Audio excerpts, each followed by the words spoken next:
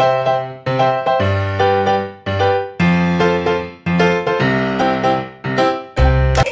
স্টুডেন্টরা, BD mentors থেকে তোমাদের আবারও স্বাগতম। আজকে তোমাদের শেষ মুহূর্ত, তোমরা জানো সবাই তোমাদের পরীক্ষা সবার সন্নিকটে। আজকে তোমাদের কাছে নিয়ে এসেছি ফিজিক্সের একটা শর্ট সাজেশন, যেটা 7 থেকে 8 বছর অ্যানালাইজ করে আমি পার্সেন্টেজ করে তোমাদেরকে ফিজিক্সের সাজেশনটা দিয়ে থাকবো, যে কোন টপিক্সটা তোমাদের জন্য কত পার্সেন্ট ইম্পর্টেন্ট, সেটা সিকিউ এবং এমসিকিউ মিলে। অ্যান্ড শুধু তোমাদের একাডেমিক বা এইচএসসি পরীক্ষার্থীদের জন্য যে শুধু এটা লাভবান হবা তা না, তোমরা যখন অ্যাডমিশনের প্রিপারেশন নিবা, অ্যাডমিশনের সময় তোমাদের ওই টপিক্সটা ইঞ্জিনিয়ারিংয়ের জন্য কতটা ইম্পর্টেন্ট অ্যান্ড ভার্সিটির জন্য কতটা ইম্পর্টেন্ট, এভাবে আমি পার্সেন্টেজ করেই তোমাদেরকে সাজেশনটা আজকে দিব। যা হোক, আমরা অধ্যায়ভিত্তিক সাজেশনগুলো যদি একটু দেখি তাইলে আমরা বুঝতে পারবো। এখন আমরা অধ্যায়ভিত্তিক সাজেশনগুলো নিয়ে কথা বলবো। আমরা শুরুতে ভেক্টর দিয়ে শুরু করব।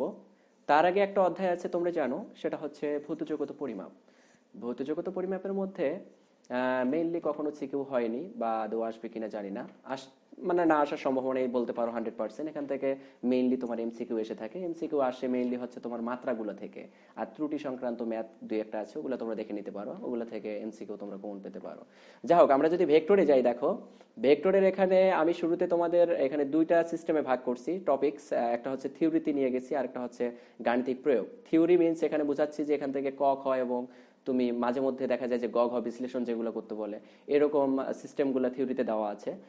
আর আরেকটা কথা বলে নেই, এই সাজেশনটা যে শুধু এইচএসসির জন্য তা না, এইচএসসি ব্যাচ যারা আছো তোমরা অবশ্যই শেয়ার দিয়ে রাখবা, কারণ তোমরা যখন ভবিষ্যতে ইঞ্জিনিয়ারিং প্রিপারেশন নিবা বা ভার্সিটির প্রিপারেশন নিবা, তখন তোমরা একটা জিনিস বুঝতে পারবা যে আসলে কোন কনসেপ্ট বা কোন টাইপটা বা কোন টপিক্সটা সবচেয়ে বেশি ইঞ্জিনিয়ারিং এ রিপ্লেস হয় বা ভার্সিটিতে রিপ্লেস হয়। আমি তো তোমাদের শুরুতেই বলেছি যে এটা 7 থেকে 8 বছর অ্যানালাইজ করে আমি তৈরি করেছি যে আসলে কোন টপিক্সটা কতটা ইম্পর্টেন্ট।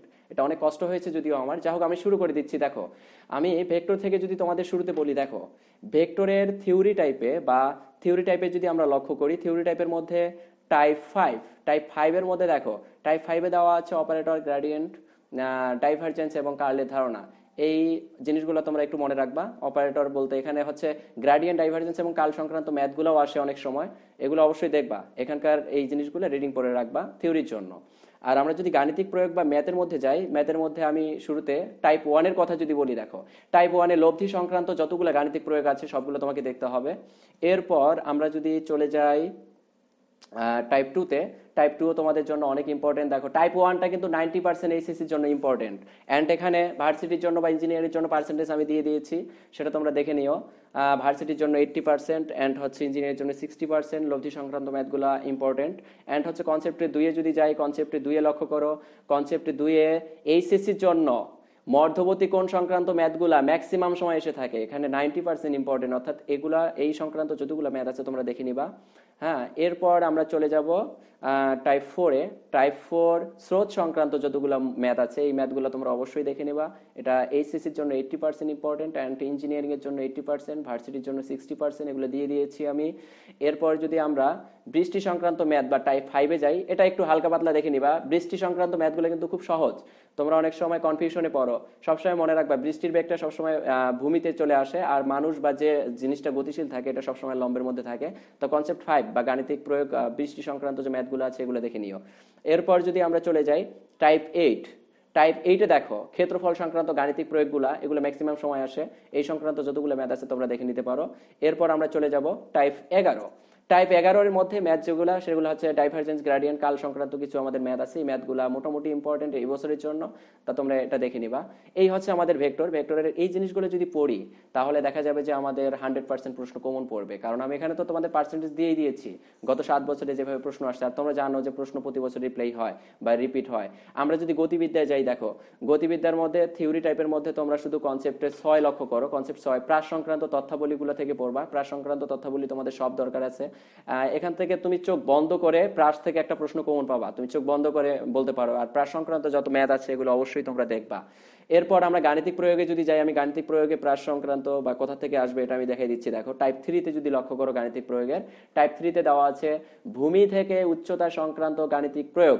অর্থাৎ ভূমি থেকে কত মিটার উচ্চতায় বস্তুটা উঠলো, এই উচ্চতা বের করতে বলে, বা কত সময় লাগলো সর্বোচ্চ উচ্চতায় উঠতে, এই সংক্রান্ত ম্যাথগুলা তোমাদের দেখতে হবে। এটা টাইপ 3-তে, এটা 80% ম্যাথ আসছে তোমার এইচএসসিতে। এরপর আমরা যদি টাইপ 4-এ যাই, দেখো টাইপ 4 হচ্ছে প্রাস সংক্রান্ত গাণিতিক প্রয়োগ। মোস্ট ইম্পর্টেন্ট, এখান থেকে তোমাদের অবশ্যই অবশ্যই অবশ্যই ম্যাথ আসবে। হ্যাঁ, টাইপ 4 অবশ্যই দেখবা।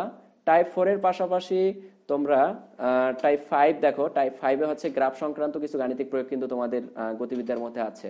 এই সংক্রান্ত ম্যাথগুলো বোর্ডের মধ্যে ম্যাক্সিমাম সময় এসে থাকে, এগুলো দেখবা।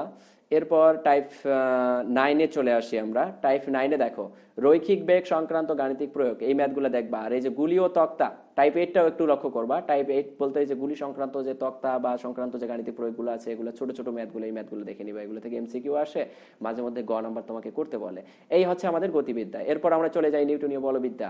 নিউটনীয় বলবিদ্যার মধ্যে থিওরির মধ্যে যদি তুমি পড়তে চাও, নিউটনীয় বলবিদ্যার থিওরির মধ্যে তুমি 3 আর 4, কনসেপ্ট 3 হচ্ছে জড়তা, ঘাত বল, রকেটের গতিবেগ সংক্রান্ত তথ্যাবলী, এগুলো দেখতে হবে। আর কনসেপ্ট 4 হচ্ছে কেন্দ্রমুখী কেন্দ্র বিমুখী বলের ব্যবহার। এই দুইটা থিওরির মধ্যে দেখলেই হবে। আর গাণিতিক প্রয়োগে যদি আমরা লক্ষ্য করি, গাণিতিক প্রয়োগের মধ্যে কনসেপ্ট 4, 6, 9, 11, 4 নাম্বার দেখো। 4 নাম্বার ভরবেগের সংরক্ষণ সূত্র সংক্রান্ত গাণিতিক প্রয়োগ। এইখান থেকে মাস্ট বি তোমার গ বা ঘ নাম্বার থেকে তোমার প্রশ্ন কমন পাবা, কারণ এই বছর আমি অ্যানালাইজ করে দেখছি যে এই জায়গাগুলো থেকে ম্যাক্সিমাম সময় তোমাদের প্রশ্ন আসে ভরবেগের সংরক্ষণশীলতার নীতির প্রয়োগ বা প্রমাণ করতে বলে যে সূত্র মেনে চললো কিনা, এই সংক্রান্ত ম্যাথগুলো ম্যাক্সিমাম সময় তোমাদের এসে থাকে। হ্যাঁ, এই জায়গাটা অবশ্যই একটু মার্ক করবা, ভরবেগের সংরক্ষণশীলতার নীতি। তারপরে কনসেপ্ট 5টাও লক্ষ্য করবা, ঘর্ষণ সংক্রান্ত গাণিতিক প্রয়োগ। এরপর কনসেপ্ট 6 ঘাত বল, বলের ঘাত সংক্রান্ত গাণিতিক প্রয়োগ, এগুলো দেখে নিবা।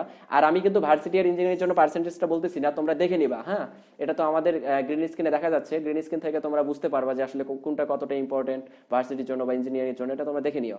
এরপর আমরা যদি লক্ষ্য করি, দেখো কনসেপ্ট 9 ঘূর্ণন সংক্রান্ত যে গাণিতিক প্রয়োগগুলো আছে, ঘূর্ণন সংক্রান্ত এই ম্যাথগুলো অবশ্যই দেখবা, এখান থেকে ম্যাথ চলে আসে। আর ব্যাংকিং মিস করবা না। ব্যাংকিং এই বছরের জন্য যদি আমি বলি, এখানে আমি যদিও 60% দিচ্ছি 7 বছর অ্যানালাইজ করার পর, কিন্তু এই বছরের জন্য এই অধ্যায়ের ব্যাংকিং সংক্রান্ত ম্যাথ গ বা ঘ নম্বরে তোমরা কমন পাবা। সো কনসেপ্ট 10 ব্যাংকিং সংক্রান্ত যতগুলো ম্যাথ আছে এগুলো অবশ্যই দেখে নিবা। এরপর আমরা যদি চলে যাই কাজ ক্ষমতা শক্তিতে, দেখো কাজ ক্ষমতা শক্তির এখানে তুমি যদি লক্ষ্য করো, কাজ ক্ষমতা শক্তি, আচ্ছা কাজ ক্ষমতা শক্তি কিন্তু তোমরা স্কিপ করতে পারো। কাজ ক্ষমতা শক্তি আমি স্কিপ করার জন্য তোমাদেরকে বলতেছি, কেন বলতেছি বলি। কাজ ক্ষমতা শক্তি থেকে তোমাদের একটা জায়গা থেকে প্রশ্ন আসে থেকে, সেটা আমি বলি কুয়া সংক্রান্ত গাণিতিক। কনসেপ্ট 5 কুয়া সংক্রান্ত গাণিতিক প্রয়োগগুলো দেখবা। আর হচ্ছে তোমার এখান থেকে আরেকটা ম্যাথ আসে যে গতি শক্তি বিভব শক্তির কত গুণ, বা বিভব শক্তি গতি শক্তির দ্বিগুণ বা 3 গুণ, এই সংক্রান্ত যে ম্যাথগুলো আছে তোমরা যদি লক্ষ্য করো, এই ম্যাথগুলো শুধু দেখবা, তাছাড়া এখান থেকে আরো কোনো কিছু দেখার দরকার নেই। যাই হোক, আমরা চলে যাই মহাকর্ষ অভিকর্ষ। মহাকর্ষ অভিকর্ষ থেকে কিন্তু মাস্ট বি প্রশ্ন আসবে। এখানে থিওরিতে লক্ষ্য করো, থিওরিতে কনসেপ্ট 5 আর কনসেপ্ট 7। কনসেপ্ট 5 এর মধ্যে এখানে জি সংক্রান্ত যে তথ্যাবলীগুলো আছে, এই তথ্যাবলীগুলো সম্পর্কে তোমার অনেক অগাধ ধারণা থাকতে হবে। এরপর কনসেপ্ট 7-এ দেখো কৃত্রিম উপগ্রহ সংক্রান্ত তথ্যাবলী, এটাও অবশ্যই দেখবে, এটা তোমার জন্য মোস্ট ইম্পর্টেন্ট।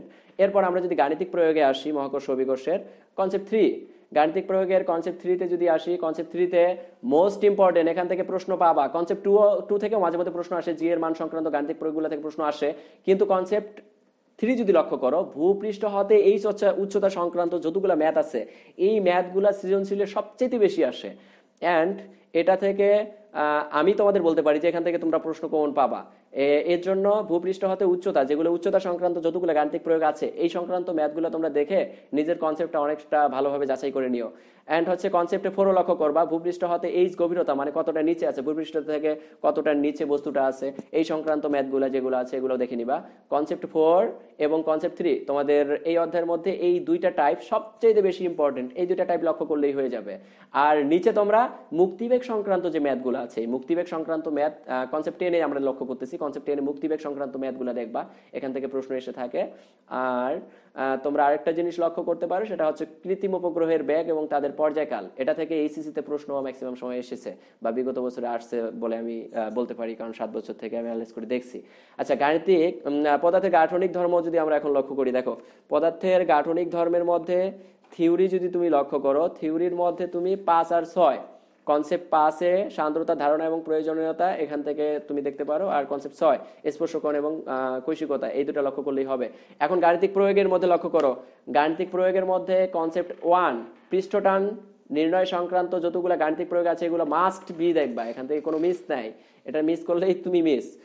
আর কনসেপ্ট 3 পীড়ন বিকৃতি সংক্রান্ত গাণিতিক প্রয়োগ খুব বেশি আসে। তুমি দেখবা বোর্ডের মধ্যে পীড়ন বিকৃতি, পীড়ন আর বিকৃতি এই সংক্রান্ত ম্যাথগুলোই ম্যাক্সিমাম চলে আসছে। সো পীড়ন আর বিকৃতি এই বছরের জন্য বেশি ইম্পর্টেন্ট, এটা দেখে নিবা অবশ্যই।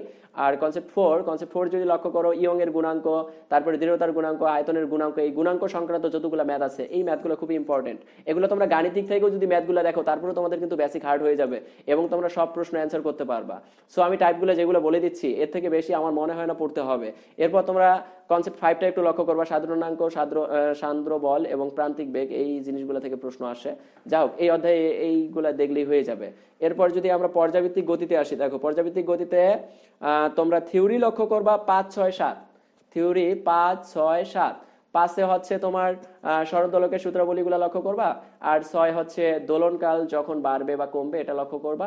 কনসেপ্ট 7 সরল সন্নিহিত গতি সংক্রান্ত লেখচিত্র, খুবই ইম্পর্টেন্ট। সরল সন্নিহিত গতি সংক্রান্ত লেখচিত্র থেকে তোমরা এমসিকিউ পাবা, এন্ড হচ্ছে এখান থেকে অনেক সময় খ নাম্বার লেখচিত্র চলে আসে, বা ঘ নাম্বারের লেখচিত্র থেকে বিভিন্ন সংক্রান্ত গতি সংক্রান্ত ম্যাথগুলো বের করতে বলে গতিবিদ্যার ম্যাথের সাথে কম্বাইন করে। তাই এখানে অবশ্যই তোমরা লক্ষ্য করবা জিনিসটা। আচ্ছা, এরপর যদি আমরা তরঙ্গের মধ্যে চলে আসি, দেখো তরঙ্গের মধ্যে আসলে, তরঙ্গের মধ্যে থিওরি যদি তুমি লক্ষ্য করো, থিওরিতে 3, 4, 7, 3, 4, 7, থিওরিতে 3, 4, 7, 3 হচ্ছে শব্দের উপরিপাতন, নীতি, ব্যতিচার, অনুনাদ, এগুলো সম্পর্কে তোমার ধারণা লাগবে। এগুলো থেকে কিন্তু খ নাম্বার প্রশ্ন কমন পাবে এবং ক নাম্বার এগুলো থেকেই আসে। এরপর যদি আমরা 4 নাম্বার লক্ষ্য করি, 4 নাম্বার বিটের সংজ্ঞা এবং এর প্রকারভেদ, বা বিটের সংজ্ঞা, বিট কাকে বলে, এই সংক্রান্ত ম্যাথগুলো কিন্তু আসে। এন্ড হচ্ছে ম্যাথ তো আসে না, মানে এখানে ক এবং খ নাম্বার কমন পাবা আর কি। অনেক সময় ঘ বিশ্লেষণ করতে বলে, এগুলো থেকেই আসবে। এরপর আমরা 7 নাম্বার লক্ষ্য করতে পারি। 7 নাম্বার কনসেপ্ট 7 শব্দ বা তরঙ্গের গুরুত্বপূর্ণ তথ্যাবলী, এগুলো সম্পর্কে তোমার ধারণা থাকতে হবে, এগুলো সম্পর্কে ধারণা থাকতে হবে। এরপর আমরা চলে আসি ম্যাথে যদি চলে আসি, দেখো ম্যাথ বলতে এখানে বুঝাচ্ছি আমি গাণিতিক প্রয়োগের মধ্যে এখানে কনসেপ্ট 2, 3, 7, 2, কনসেপ্ট 2 এর মধ্যে দেখো তরঙ্গের সমীকরণ সংক্রান্ত গাণিতিক প্রয়োগ যতগুলো আছে এগুলো অবশ্যই তোমাকে দেখতে হবে। তরঙ্গের অগ্রগামী তরঙ্গের সমীকরণটা বিশেষ করে এখান থেকে ম্যাক্সিমাম প্রশ্ন আসে, আর স্থির তরঙ্গ বা উপরিপাতন তরঙ্গ, এই দুটা তরঙ্গ থেকে প্রশ্ন আসে। সো কনসেপ্ট 2 এ যতগুলো ম্যাথ আছে এগুলো অবশ্যই দেখতে হবে। আর কনসেপ্ট 3 দশা ও পথ পার্থক্য নির্ণয় সংক্রান্ত যতগুলো ম্যাথ আছে এখান থেকে অবশ্যই লক্ষ্য করবা। অনেক সময় তোমাকে দশা পার্থক্য বা পথ পার্থক্য বের করতে বলে। আমরা জানি দশা পার্থক্য সমান কি 2π/λ পথ পার্থক্য। সো এখান থেকে দশা পার্থক্যের ফর্মুলাগুলো অবশ্যই তোমাদের জন্য বেশি ইম্পর্টেন্ট। কনসেপ্ট 3 লক্ষ্য করবা, এন্ড কনসেপ্ট 3 এর পাশাপাশি কনসেপ্ট 7 শুধু লক্ষ্য করলে হবে, বীজ সংক্রান্ত গাণিতিক প্রয়োগ। এই 3টা কনসেপ্ট তোমাদের গাণিতিক প্রয়োগ থেকে দেখলেই এনাফ, আর আমার মনে হয় না লাগবে। আর তীব্রতা লেভেলটা দেখে নিও, কনসেপ্টে 8টা মিস করিও না। তীব্রতা লেভেল খুবই সহজ ম্যাথ, এগুলা আমরা জানি 10 log I/I0, এখানে খুব সহজ লজিকের ম্যাথ, এগুলা অত মনেও রাখতে হয় না। এই 4টা সিস্টেম মনে রাখলেই আমার মনে হয় এনাফ হয়ে যাবে। আর আদর্শ গ্যাসে যদি আসি, আদর্শ গ্যাসের মধ্যে তুমি লক্ষ্য করো, থিওরিতে তুমি শুধু থিওরি 3 আদর্শ গ্যাসের সমীকরণ সমূহ, এছাড়াও এখানে হচ্ছে তোমরা যারা রসায়নে এই জিনিসগুলো পড়ছো, বয়েলের সূত্র, চার্লসের সূত্র, অ্যাভোগাড্রোর সূত্র, গেই-লুসাকের সূত্র, এই জিনিসগুলো হচ্ছে এগুলার গ্রাফগুলো তোমাদের ম্যাক্সিমাম সময় এসে থাকে, গ্রাফগুলো অবশ্যই লক্ষ্য করবা। আর গাণিতিক প্রয়োগ যদি আসো, গাণিতিক প্রয়োগ কনসেপ্ট 1 যদি আমরা লক্ষ্য করি, কনসেপ্ট 1 হচ্ছে রোদের বা পুকুরের গভীরতা নির্ণয় সংক্রান্ত যে গাণিতিক প্রয়োগগুলো, এগুলো অবশ্যই দেখবা। এন্ড আমরা যদি কনসেপ্ট 2 এ আসি, বয়েল চার্লস এবং অ্যাভোগাড্রোর সূত্রের সমন্বয়ে যে সূত্রটা তৈরি হয়, যাদেরকে আমরা বলি আদর্শ গ্যাসের সমীকরণ, এই সমীকরণটা থেকে ম্যাথ আসে। আর এই অধ্যায় থেকে এই বছর আমি যদি তোমাকে বলি, এই বছরের জন্য সবচাইতে ইম্পর্টেন্ট হচ্ছে কনসেপ্ট 6 থেকে আসে আপেক্ষিক আর্দ্রতা ও শিশিরাঙ্ক।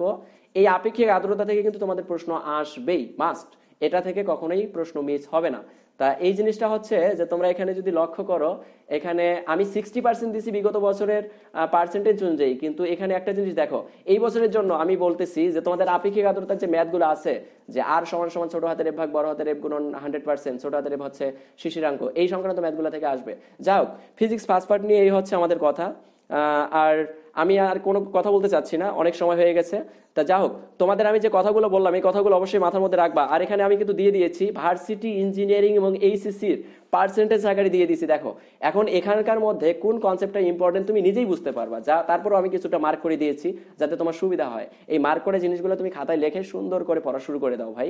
আর আরেকটা কথা বলতেছি, তোমাদের যতগুলা সরকারি কলেজ আছে, এই সরকারি কলেজগুলার টেস্ট পেপার থেকে সরকারি কলেজের সকল প্রশ্ন তোমরা পড়ে ফেলো। এই বছর সরকারি কলেজগুলোয় যে টেস্ট পরীক্ষায় প্রশ্নটা আসছে এই প্রশ্নটা তোমরা সলভ করে ফেলো টেস্ট পেপার থেকে, কারণ তোমরা জানো হয়তো বা সরকারি কলেজের টিচারে কিন্তু ম্যাক্সিমাম সময় প্রশ্ন করে থাকে, তাই সরকারি কলেজের টেস্ট পরীক্ষায় যে প্রশ্নগুলো আসছে এই প্রশ্নগুলো ম্যাক্সিমাম সময় দেখা যায় যে রিপ্লাইস হয়ে যায়। সো এই প্রশ্নগুলো কখনো মিস করবে না। আর বোর্ড তো এখানে কোনো বলারই কোনো অবকাশ রাখে না, বোর্ডের প্রশ্নগুলো অবশ্যই দেখবা। বোর্ডের প্রশ্নগুলো যতগুলো আছে 2019 বাদে আগেরগুলা সবগুলোই দেখে যাবা, ইনশাআল্লাহ তোমরা 100% কমন পাবা। অ্যান্ড এখান থেকে হচ্ছে 8টা অধ্যায়ের আমি নমুনা বলছি, 8টা অধ্যায় থেকে 8টা প্রশ্নই কমন পাবা। যাও, শুভকামনা তোমাদের জন্য। এই ছিল আমাদের ফিজিক্সের শর্ট সাজেশনটি যদি তোমাদেরকে ভালো লেগে থাকে অবশ্যই আমাদেরকে সাবস্ক্রাইব করবা, লাইক করবা, কমেন্ট করবা এবং বন্ধুদেরকে শেয়ার করতে ভুলবা না। পরবর্তী লেকচার ফিজিক্স সেকেন্ড পার্টের উপর হবে, সেটাও তোমরা অবশ্যই দেখবা।